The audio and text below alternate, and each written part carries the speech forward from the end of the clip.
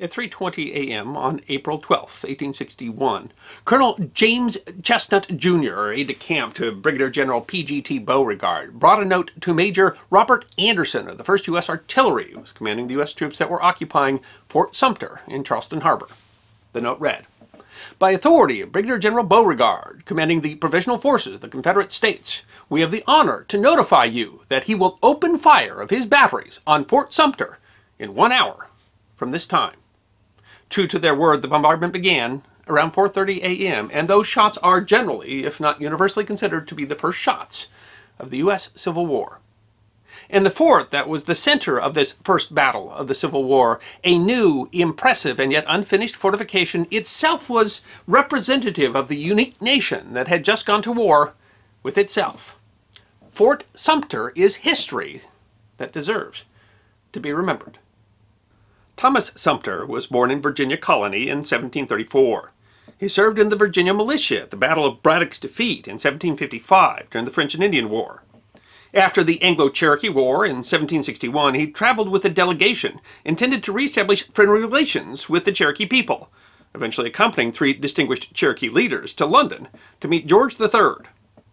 During the American Revolution, he led partisan units in South Carolina, opposed Banastre Tarleton, and was a thorn in the side of Lord Cornwallis. He earned the nickname the Carolina Gamecock for his fierce fighting tactics. The name apparently originated with Tarleton himself. He rose to the rank of brigadier general, made enough of a nuisance of himself that Cornwallis referred to him as his greatest plague. After the war, he served both in the U.S. House of Representatives and the United States Senate, representing South Carolina. It was a time when the young nation was vulnerable and yet had not yet developed a plan for its national defense. America built coastal fortifications during the Revolution, including notably defensive works along the Hudson River in New York at a place called West Point. The defenses were built under the direction of Polish-Lithuanian engineer Tadeusz Kosciuszko, and parts of the original fortifications can still be seen today. It was, of course, the plans to those fortifications that Benedict Arnold tried to sell to the British in one of history's most famous acts of treason. After the war, the land was purchased by Congress and became a military post. But the fortification of West Point illustrated a problem. The fortifications built during the war were mostly made of wood and were essentially temporary. The Congress of the new nation knew the importance of protecting its coast, as the nation was largely a coastal nation dependent upon trade. In 1794, President Washington was able to successfully lobby Congress to appropriate $76,100 for the construction of coastal defenses, including an allocation for 200 cannons. The construction was initially started under the direction of Henry Knox, who had been Chief Artillery Officer of the Continental Army and served as the nation's first Secretary of War. The fortifications that were built at this time were eventually called the First System fortifications, and they were designed mostly using foreign engineers, like the French military engineer Pierre L'Enfant, who was the man who developed the first plan for the nation's new capital. But because much of the construction was left up to local engineers, and the engineers themselves worked from different schools of thought, the first system often used materials made of timber and sod that would quickly erode. While the threat of war with France that would eventually lead to the 1798 Quasi-War resulted in some of the fortifications being made more substantially, of brick and masonry. But Congress had little enthusiasm for military spending, and under new President Thomas Jefferson, little interest in a strong national defense altogether. Defense of the nation's ports was left to small coastal gunboats, who were unable to defend the nation's international trade. But some people saw the risk. In 1799, Secretary of War Thomas Pickering wrote, "It is prudent to fortify the few ports of the highest importance." But it took the threat of war again to spur Congress to action. In June 1807, the British fourth-rate HMS Leopard defeated the ill-prepared U.S. frigate USS Chesapeake in a brief battle. The British ship was seeking to board the Chesapeake and search it for deserters from the Royal Navy, a point of contention that would eventually bring the nations to war. 4 men were removed by the British and tried for desertion. 1 was hanged. Chesapeake was allowed to return to port, but the Leopard-Chesapeake affair illustrated the poor state of the United States' ability to defend its trade. Even Jefferson was forced to address the problem. In 1808, Congress authorized $1 million to improve coastal defense fortifications. It was the beginning of the Second System. The United States was finally taking coastal defense seriously. In 1794, Congress established a corps of artillerists and engineers. In 1802, a formal academy for training that corps was established at the military post at West Point. It was hoped that the academy would alleviate the need to employ foreign military engineers in the construction of American fortifications. The second system was largely built under a different philosophy than the first, with larger forts of stone and brick, including enclosed casemates that would protect the fort from shrapnel, a foible of the exposed bastions of previous fort designs, and a much greater number of cannons, enough to overwhelm attacking ships. A more modern vision and generally increased level of expertise created much more robust fortifications than the first system, which had essentially rotted away in just a decade. Still, the second system was built piecemeal and did not provide a truly coordinated defense. A 2015 monograph by Army Major Clinton W. Brown for the School of Advanced Military Studies at the United States Army Command and General Staff College at Fort Leavenworth, Kansas, explains, the lack of a national military strategy concerning coastal defense led to a failure in prioritization of efforts and funds. The strengths and weaknesses of the second system would become clear when the U.S. and Great Britain went to war in 1812. More robust fortifications like Fort McHenry famously withstood bombardment by a substantial fleet of 19 ships during the 1814 Battle of Baltimore, where rockets' red glare and bombs bursting in air could not take the fortification. But earlier fortifications from the system, relying on older techniques, had proven insufficient, and the system was incomplete and lacked clear strategic focus. The lack of a substantial fortification protecting the Chesapeake Bay allowed the British to move up and burn the American capital the same year. At the end of the war, President James Madison presented Congress with a proposal, saying, "A certain degree of preparation for war affords the best security for the continuance of peace." Madison was concerned with both the Army and the Navy, but also with coastal defense. He argued for a liberal provision for the immediate extension and gradual completion of the works of defense, both fixed and floating, on our maritime frontier. The third system would be different than the first and second systems, Major Brown explains. National policy began to take shape, one that considered coastal fortifications as a system built to last for the long term. One important difference was the 1816 establishment of a Board of Engineers. In the first and second system, Brown says, engineers and state officials determined the site and design of construction. The establishment of the Board of Engineers changed that dynamic by making planning for fortifications a centralized process.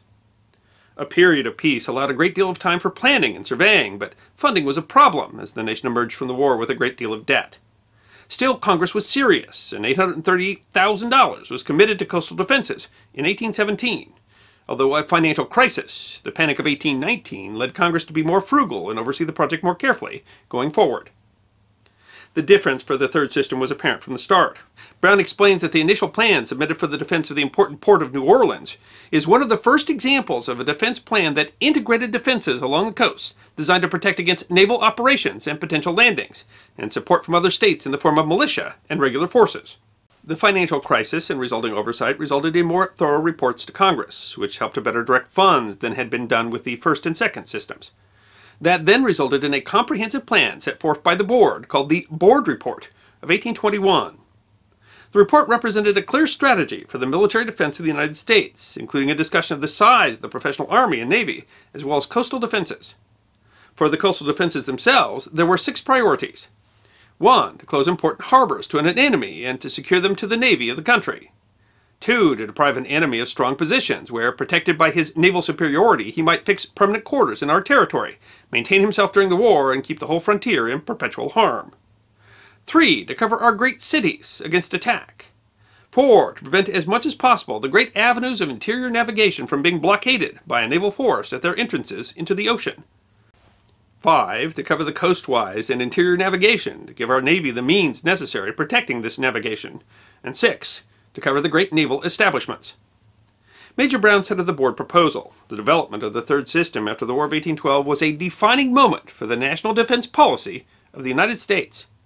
Before the establishment of the Board of Engineers, little thought was put towards ensuring fortifications were able to support a coherent plan for defense. In a way, the financial crisis contributed to the plan for the fortifications. Congress was forced to drastically reduce the size of the professional army. Fortifications allowed a plan for national defense that would depend upon a smaller number of standing troops. The fortifications would require relatively small garrisons and would provide time to augment the regular army with militia in time of war. As it would be financially impossible to defend every possible vulnerable point, a careful system of defenses could be used to protect the Navy, which in turn would be able to move to defend vulnerable points. Finally, the board report of 1821 stressed the importance of this integrated system in preventing war. If the system could make it so much less likely that any foreign attack would succeed, it would deter any such attack. While the original report identified 50 sites for fortifications, by 1850 the number would increase to some 200 potential sites. The third system would eventually include a total of 42 sites, as well as some smaller fortifications. One of those sites was intended to defend the strategic port of Charleston. Construction on the fortification in Charleston Harbor did not begin until 1827. The venerable general that would be the fort's namesake was there to see it. Thomas Sumter lived until 1831, passing away at the age of 97. Fort Sumter represented an integral part of the planning of the third system. Stephen W. Henderson of the Geological Society of London noted in a May 2013 publication entitled American Coastal Defense Third System Forts how geomorphology and geology dictated placement and influenced history, that because of their purpose to defend key locations against potential British amphibious assault, their sites were limited to islands, shoals, shorelines, riverbanks, or hilltops. Thus the forts were not located, as they might have been in the past, based on the location of bedrock. Many were built on barrier islands, but Fort Sumter was built on even less.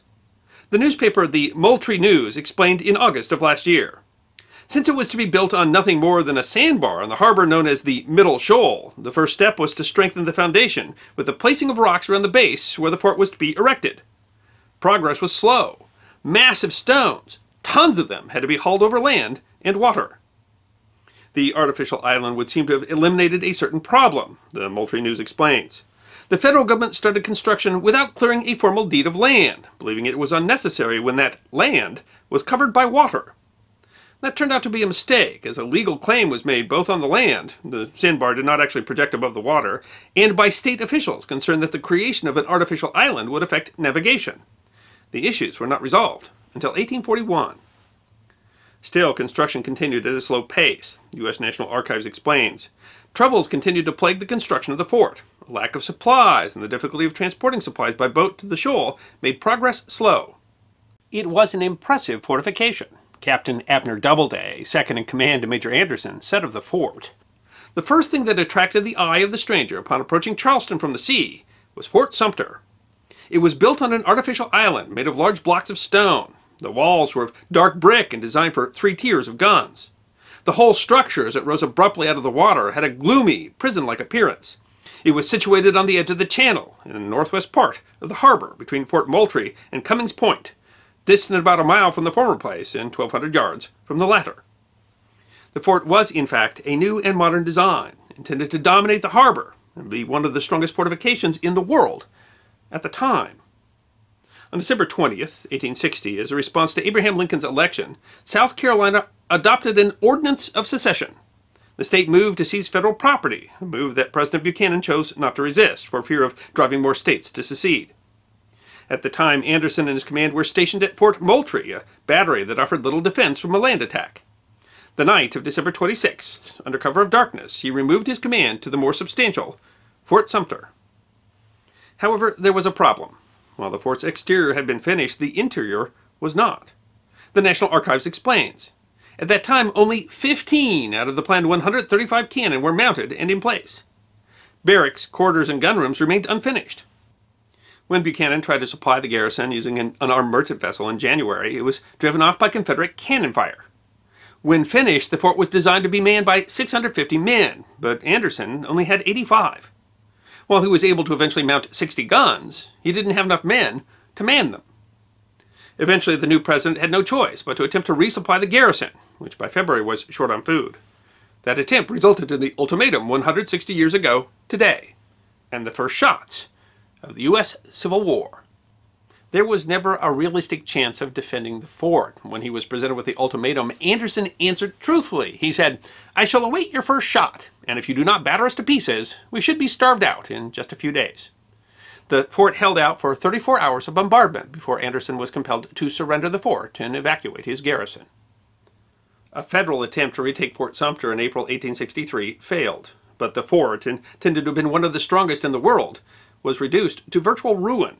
Despite the great effort of the third system, advances in gun technology had left masonry forts vulnerable to artillery fire. The Confederates never did surrender the fort, but were forced to evacuate in 1865 when the Army under the command of William Tecumseh Sherman compelled the Confederates to evacuate Charleston.